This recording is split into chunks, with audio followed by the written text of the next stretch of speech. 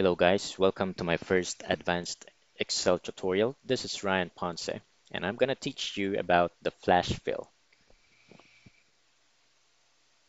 What is a flash fill?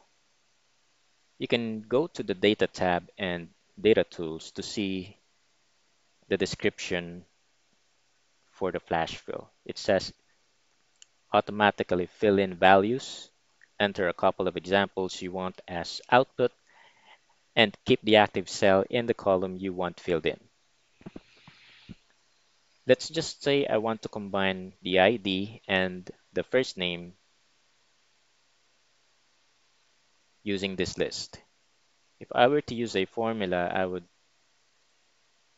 do it in this way, A2 and a space and the left of this.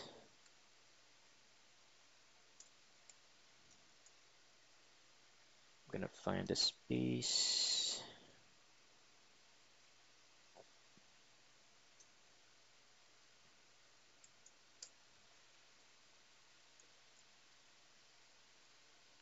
Using a formula, this is how I would do it, to combine the ID and the first name of this list. But what if we use the flash fill? So I'm gonna remove this.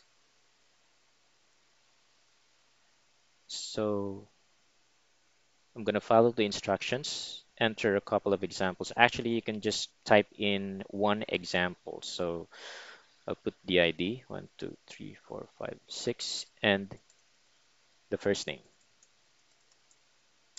From there, I'm going to activate this cell with a sample and click on Flash Fill. There you go. So without using so much time to put a formula, you can use the Flash Fill.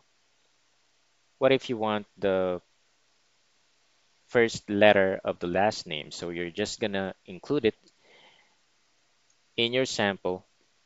So I'll add a P. There you go. And all the rest follows. So flash fill is actually one of the greatest improvements in Excel way back in 2013. So that's it. Thanks for watching. I hope you have enjoyed this video. Please consider subscribing to my YouTube channel for more advanced Excel tutorial.